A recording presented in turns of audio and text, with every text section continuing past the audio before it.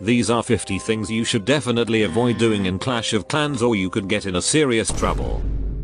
According to the Sound Scientist Association's top 3 loudest sounds on earth are of course PewDiePie's dog Edgar's fart with 0.5 decibels, mom asking to clean your room with 100 decibels, and the loudest of all is when you forget to turn off the volume before opening Clash of Clans. So if you don't want to lose your hearing, then always make sure to turn it off. Has your queen ever walked to the wrong direction?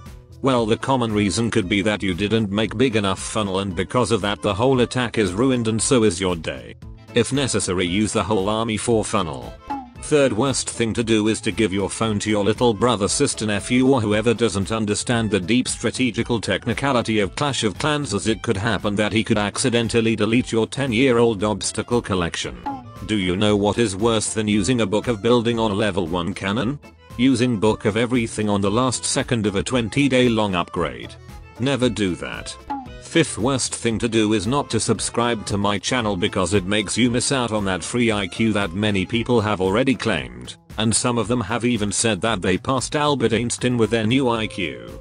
So if you want to become smarter than Einstein, then slap that red IQ button and it will be delivered instantly.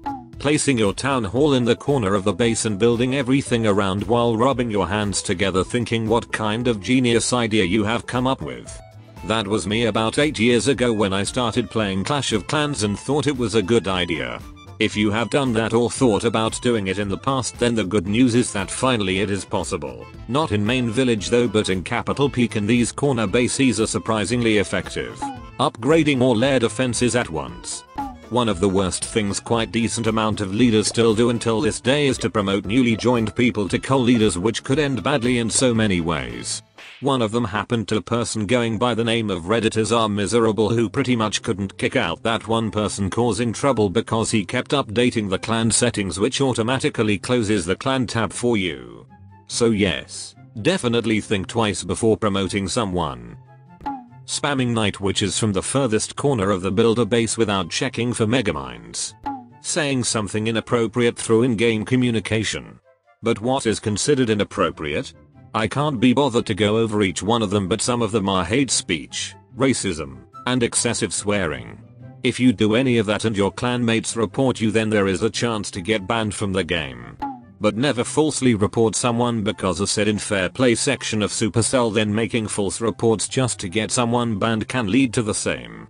Never buy gems to spend them and ask Supercell for a refund, because you could end up getting greeted by negative 100,000 gems next time you log in, like it happened to this dude and many other kids who have taken money from their mum's credit card. Writing a clan mail telling everyone to take time to plan their war attacks in order to get that 3-star, but the next thing you know you end up executing attacks like a 5-year-old. Bringing 3 earthquake spells with you. Maxing out the base but not the walls. I know walls are pretty annoying to upgrade, but just for the sake of all the enemy archer queens you have to do it. They will appreciate it. Have you ever thought what attack strategy guarantees you to get 0 stars? Well, allow me to introduce to you the combination of jump spells, earthquake spells and miners. You know it's this time of the month when Clan War League starts, but you still end up upgrading all 4 heroes on the very first day of it. You have been in clouds for hours. You can't find a single decent loot base, so you end up just picking one tiny loot base, and then you realize you are missing some gold for the next upgrade. You go back to clouds, but this time without a full army, and then this happens. There is that one wall piece that you want to upgrade, so you sell all of your magical items to gem the cost of that wall. Yes, that was me couple of years ago. 2 builders, 500 gems in the bank, and you are not going to spend it on purchasing that 3rd builder, but you will buy that shovel of obstacle instead to move that trunk out of the way. Not attacking in clan war while rest of the 49 members took their time out of the day to plan and complete both attacks just to lose half of the loot they were supposed to get because of this one person. There was one video in Reddit where this dad got all the way to the Town Hall 12 without building his clan castle. I mean, why? It's like playing Minecraft but only in single player mode. You are literally missing out on half of the fun the game has to offer, like clan wars, clans capital, and so on. Probably the game is just too easy for him with the help of CC troops and all the loot he would otherwise earn from clan games, etc. So he is intentionally making it more challenging for himself. Using gem generators is one of the worst things you could do in Clash of Clans. People who use it think they will get some sick amount of gems, but in reality all they get is a good old kick on their bum from Supercell. Have you ever written an hour-long clan mail just to find out that there is a mistake at the beginning of the letter that you just can't send out because you are a perfectionist? Been there, done that, and unfortunately to this day it's not possible to fix mistakes without deleting the whole letter basically, so all you can do is keep checking for the mistakes after each word. I know majority of Clash of Clans players are not a huge fan of the builder base, but not maxing out at least the gem mine and regularly collecting it makes you miss 1,752 free gems per year. Finishing maxing out all the walls day before a Hammer Jam event starts that you didn't know about. If you love Clash of Clans or any other Supercell game, then the worst thing you could do is to move to Vietnam. Due to the local regulatory issues, Clash of Clans and many other games are banned there, and what I have heard, then even the VPN doesn't work as the bans are handed out by the Supercell ID, and not particularly by looking at the IP address. But as of March 2022, Vietnam is not alone anymore due to the special operation in Ukraine. So Supercell carried out a special Clash of Clans App Store removal operation in Russia and Belarus. One of the worst things you could do is not to bring extra cleanup troops for the corner builder huts. I don't know how many times I got 99% 2-star just because of running out of time due to those annoying builder huts.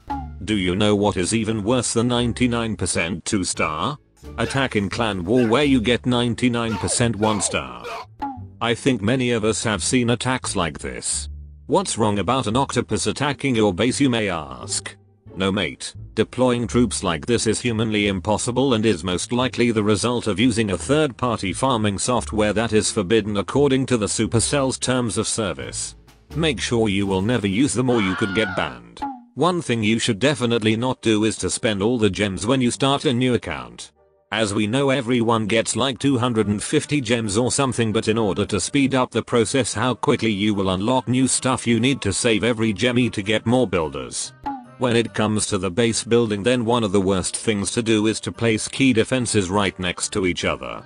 Let's say you are placing 3 infernos next to each other, then it makes it so easy for enemy to freeze them all with one spell only. Giving random person access to your Clash of Clans account, which is firstly forbidden by Supercell, but secondly also all sorts of stuff could happen, like that person spending all of your gems for the name change into something weird and so on. Using sneaky archers in builder base.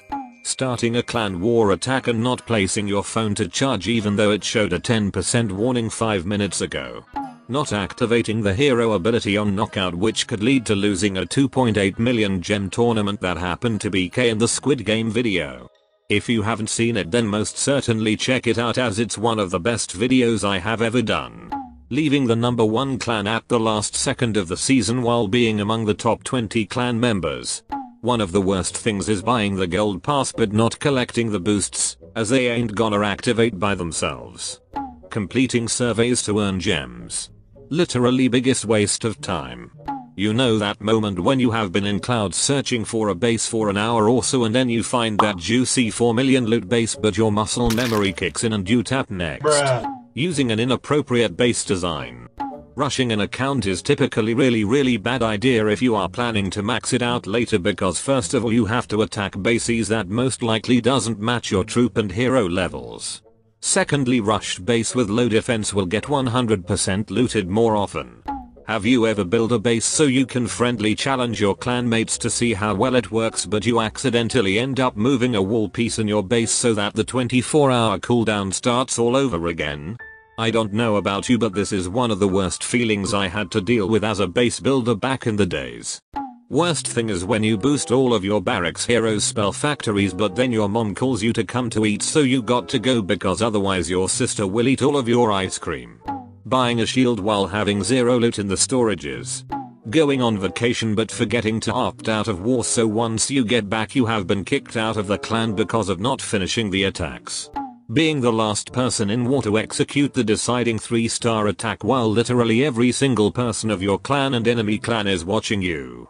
Never buy or sell accounts because it's strictly forbidden thing to do and causes you not only to lose your money but also the account. Getting that 99% on one of the bases during raid weekend and not cleaning it up yourself but waiting until someone else does it. Accidentally fat finger deleting your maxed out account. Bye, have a great time. Anyway, if you enjoyed this video, then I am 99% sure you will also like this video where I am trolling some people in Champions League using a 3D base. Have a lovely day.